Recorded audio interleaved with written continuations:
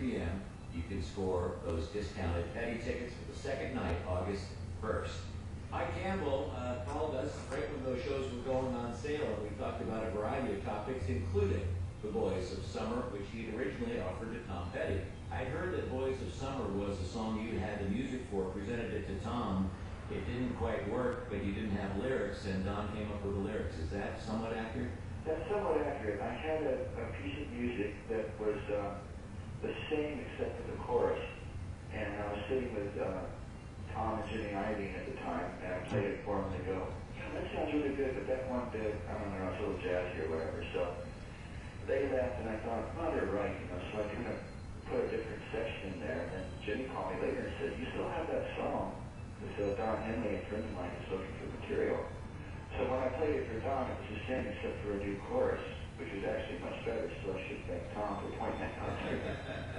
But Don was great. He took the track and wrote the words and called me back that afternoon and was all excited about it. It's turned out to be a good song. So the initial, I don't know if you felt a slight rejection when Tom passed on it, but it really turned out to be one door closed, but a much better one open. True. He said to me a couple of years later, he said, I wish I would have had the presence of mind to grab that number. I just love that. So Tom passed on Boys of Summer. A great line. I saw a deadhead sticker on a Cadillac. My mom died and she left me her Cadillac, which was several years old, but my buddies drove it out from California out here, and I drove it until it ran into the ground. It was called the Cosmic Glider. And one of the first things I did was get a deadhead sticker and slap it right on there.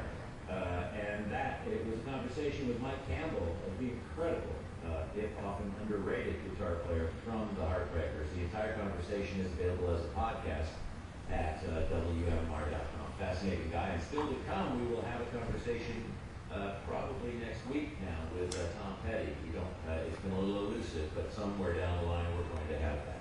We will take a break, come back in a moment. One more piece of Rush coverage will be coming. And we'll tell you also about this wonderful weekend we have in store for you.